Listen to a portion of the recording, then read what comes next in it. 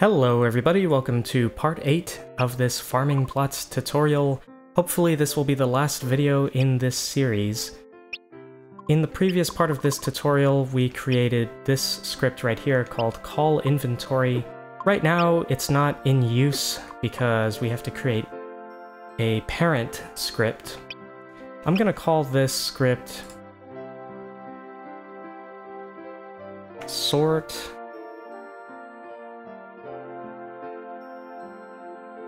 harvest.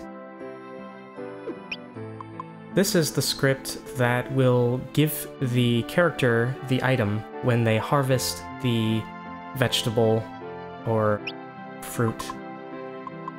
Let's go to script branch sort plant temp plant type. Right inside of that branch, we're gonna go to script branch apply if 3 is a mushroom. So if the item is a mushroom, then data system database number for variable. We want the item number for a mushroom. So it should look something like this. Variable item number record item mushroom.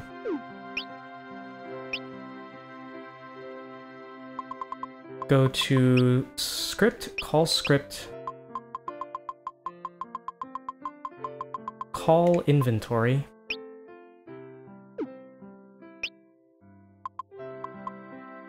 And you know what? I just realized I made a mistake. I named it call inventory when it should have been check inventory, but you know what? That's not a big deal.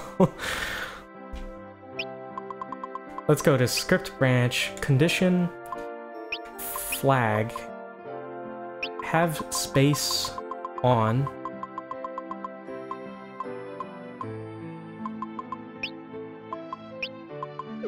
Okay, so this is how it is.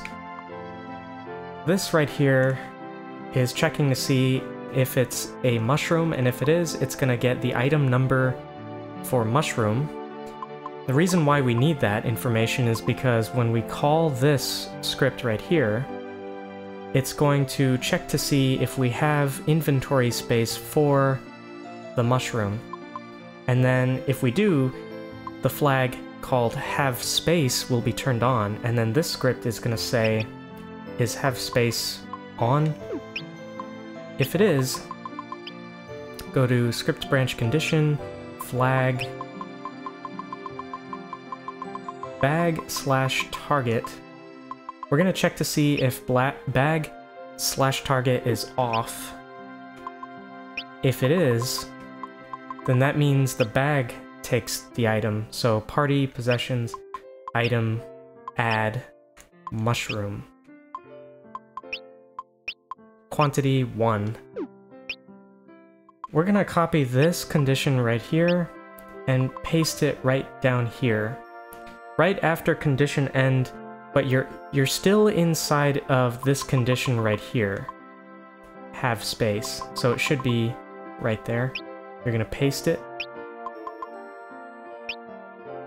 And instead of bag/target equals off, it's gonna be bag/target equals on. So if that's the case, then that means the target gets the item. So go to data, target, like I said in the previous episode, is the character. So the character gets the item. Go to basic info, item, mushroom, add.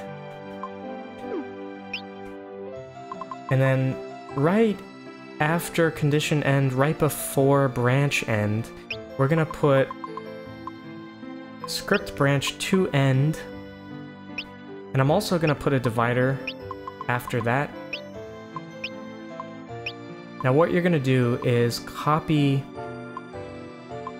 everything, I guess, from the divider all the way up to apply if number is 3. You're gonna copy all of that, go all the way down to the bottom. Right after the divider, right before branch end, you're going to paste all of that And you're going to change the value, so instead of apply if 3, it's going to say apply if 4. 4 is a turnip, so the second line is going to say item number turnip. And then down here where it says mushroom +1, we're going to change that to turnip, and you're going to do the same thing for this down here.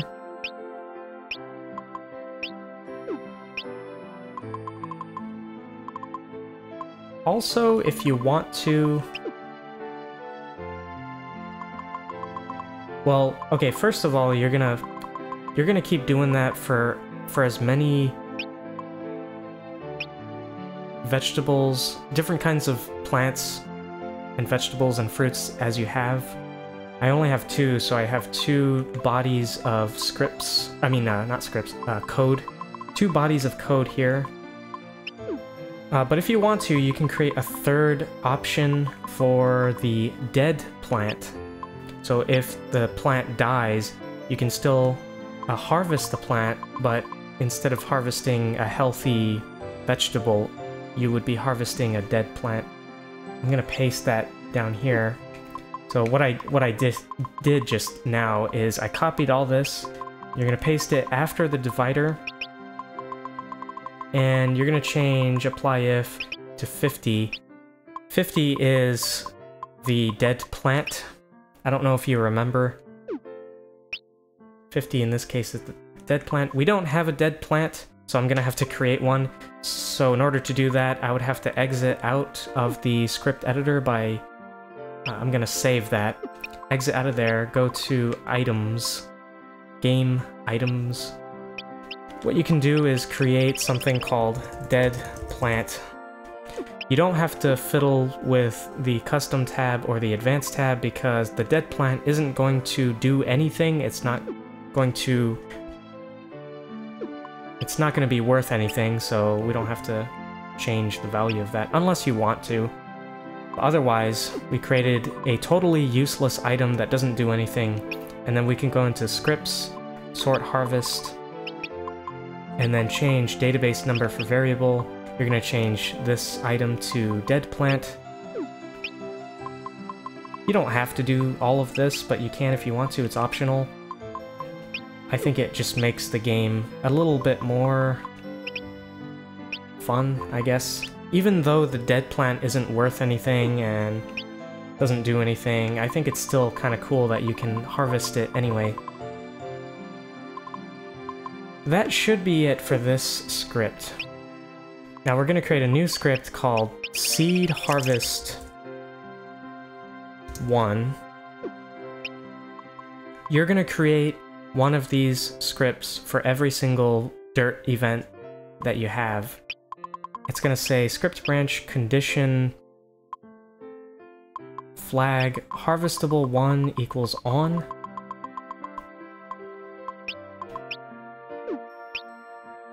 It's checking to see if the plant is harvestable, and then data variable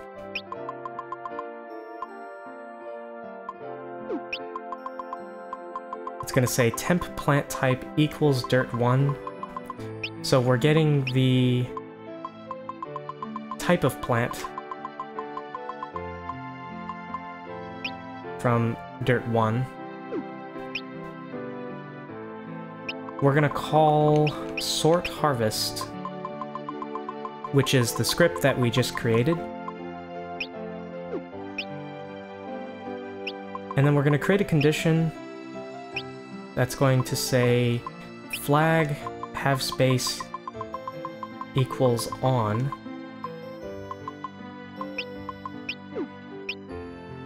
So what this is doing is it's going through to see what kind of plant it is, and it's checking to see if we have space in our inventory. If we do, it's going to give us the item. This condition right here is checking to see if we had space for that, and if we did, then that most likely means that we received an item And if we received an item, that means there should be no plant on the dirt plot. And if there isn't any plant on the dirt plot, then that means that we have to refresh all of the values, all of the variables and flags. So for example, data flag harvestable 1 would be turned off because the plant is no longer harvestable because you already harvested it, if that makes any sense. And there's some other things we have to change too, like data flags watered 1. That will be turned off as well. And we have to reset variables such as dirt1. So data variable dirt1 equals 0. You're gonna copy that, paste it, and we also have to reset days past 1 to 0. And then event, let me see, events, effects, model, you're gonna change it to none. So the model pretty much disappears from the game. And then event, movement, vertical move. I'm gonna move it up to 48, although I don't think it really matters. Just as long as you move it far enough away from the dirt event. The reason why we do this is because the seed is right on top of the dirt. Once we harvest the plant, the seed event is still on top of the dirt, and if we were to hoe the soil, we wouldn't be able to because the game thinks that we're trying to interact with the seed event and not the dirt event. So in order to make sure that that bug doesn't happen, we have to move the seed event away from the dirt event, if that makes any sense. Basically, if we didn't have this line of code right here, it just means that we wouldn't be able to hoe the soil a second time if we wanted to. We're gonna save that. What you're gonna do is copy this seed harvest 1 and paste it for as many dirt events as you have. I only have 2, so I'm just gonna create 2 of these. And when you do that, make sure to change the name of the script. Change harvestable 1 to harvestable 2. Change dirt 1 to dirt 2 in the second line. You're gonna change this to harvestable 2. Change watered 1 to watered 2. And so on and so forth.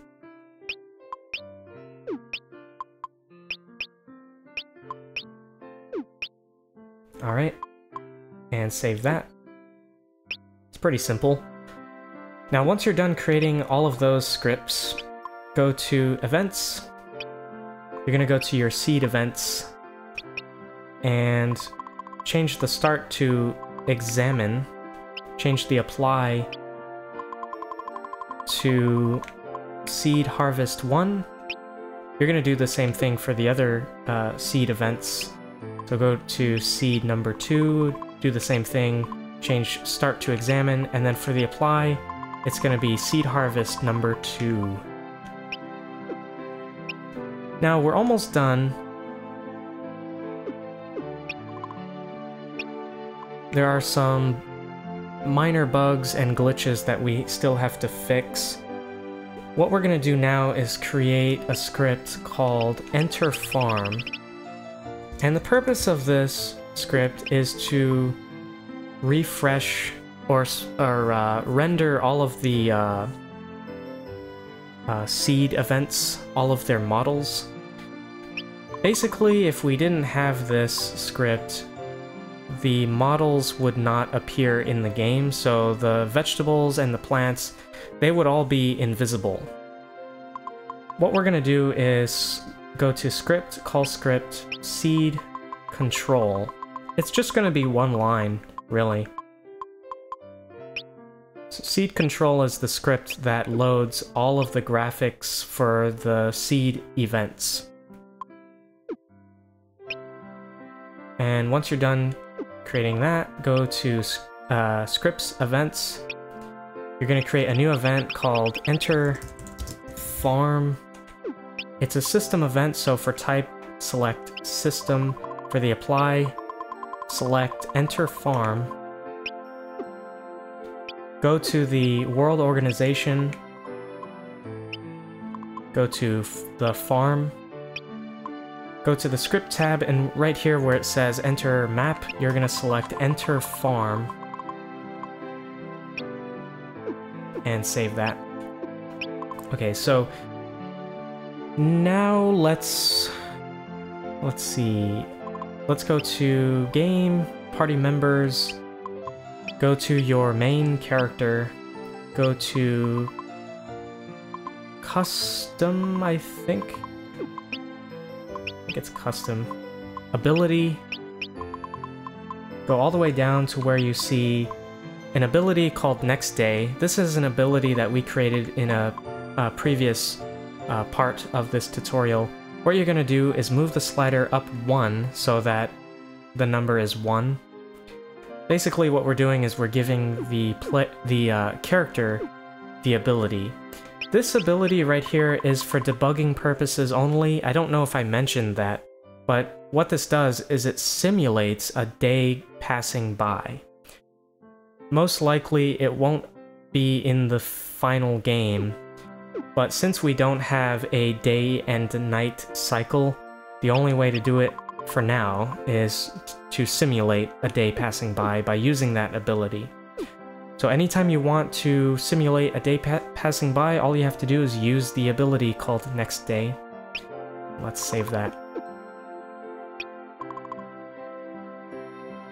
Let's go to scripts, plant model. And what I'm going to do is delete this right here where it says vertical move plus 16. I added that in a previous part of this tutorial, but actually it causes more problems than it's worth.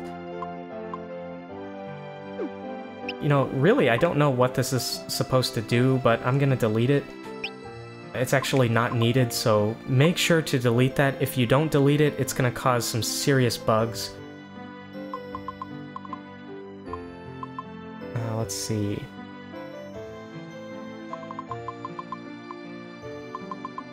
Oh yeah.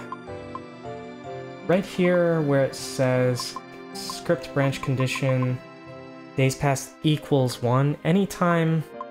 I'm not sure how to explain this, but if you have a plant that grows in 1 day, make sure that where it says condition temp days past equals 1, change that to greater than or equal to 1.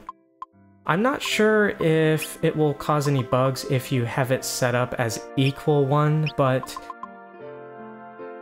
to avoid any possible bugs, I'm changing it to greater than or equal to 1. It just makes sense that way.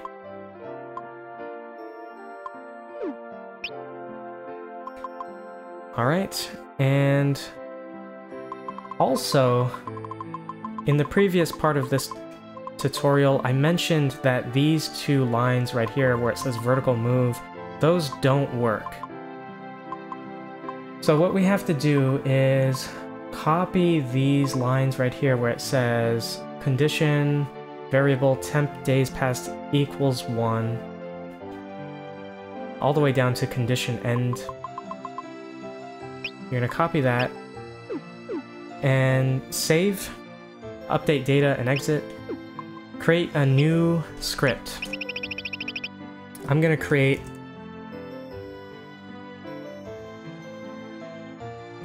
a script called Turnip model, and what this is going to do is determine what the model for the event will be. We're going to paste what we copied. It's going to say temp days equals 1. In fact, we might not need this. Although, right here where it says object model, I'm actually going to copy and paste it up here outside of the condition and then delete it. Delete the one that's inside of the condition. and I'm gonna uncomment this, so it should say vertical move 12. I'm gonna copy these 3 lines right here, paste it, the very bottom, and then instead of temp days equals 1, it's gonna say temp days is greater than or equal to 2. So if it's 2 days or older than 2 days, then it's going to go up to 17 out of 16, which is right above the soil. And that should be it. Your script, if you're creating a plant that changes over time, this is the type of script that you would create. If you want to make it so that the plant grows in a greater amount of days, like this turnip grows in only 2 days, but if you want it to grow in 3 days, and you want it to look different for every day that passes, what you can do is just copy these 3 lines, paste it, do something like this. So instead of, this would be equal to 2, and then this one would be greater than or equal to 3. And then you would change vertical move so that when a day passes by, the event looks like it's growing. Looks like it's physically growing. I'm gonna delete this because I only want it to grow in 2 days. So I'm gonna change this back. I don't know if that makes any sense. If you need help with that, you can message me.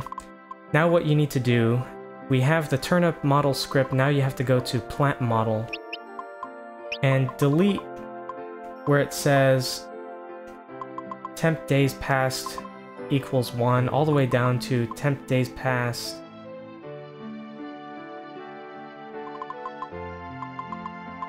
is greater than or equal to 2. Right down to the condition end. So you're going to delete all that. Right in the middle of that, you're going to call script. You're going to call turnip model. There's one more thing that I need to do. Let me go back to the turnip model script and change. We have to call a script called now harvestable, I believe, which is the script that makes the event harvestable. So on the very last day, this condition right here is checking to see if it's as old as the plant could possibly be, or older. So once it's fully grown, now we have to call the script called now harvestable, which makes the event harvestable. And save that. And I think we're pretty much done. Let's test play. I'm gonna... Oops. Aw, man. Why did I do that? Shit. Let's test play. Take 2. Make sure not to destroy the hoe and equip it. Okay, that works.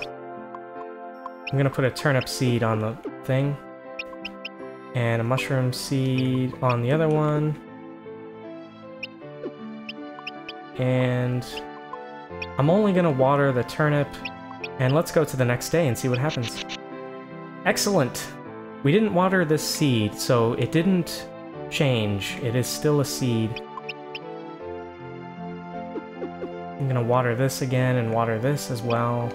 Let's go to the next day. Alright! That works. Let's equip the hoe.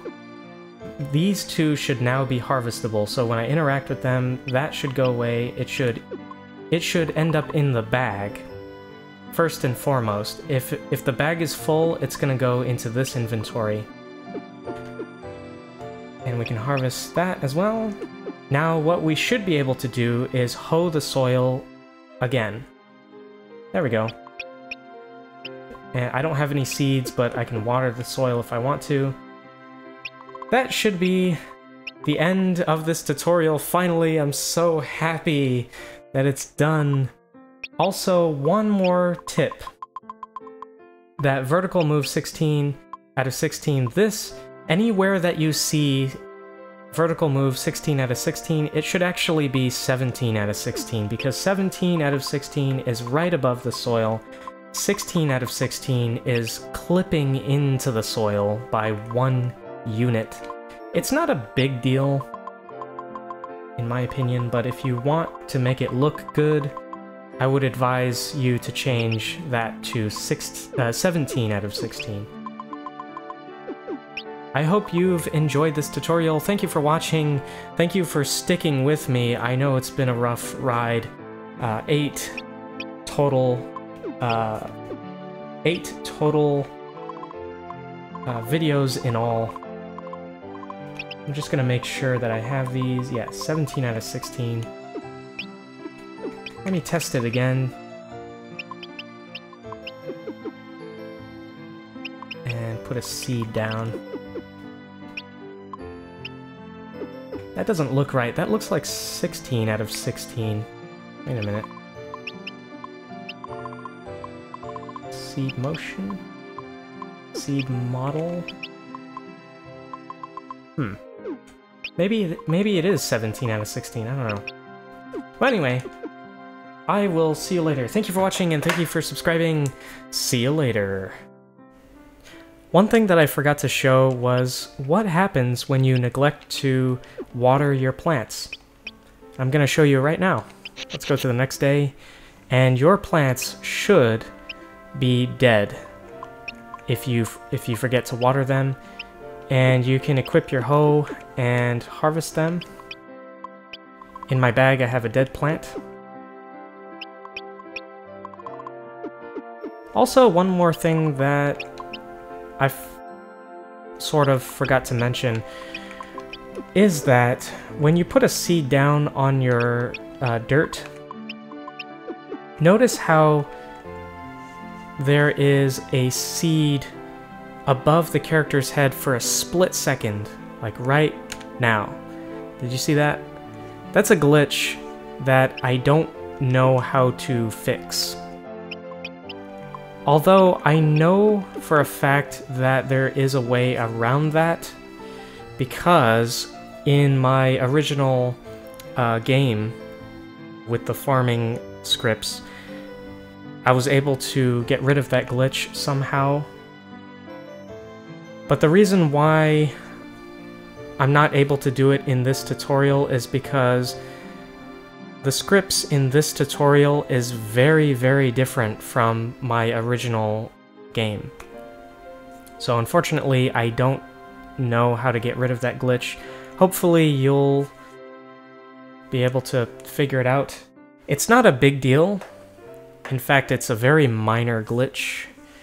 But anyway, thank you for watching. See you later.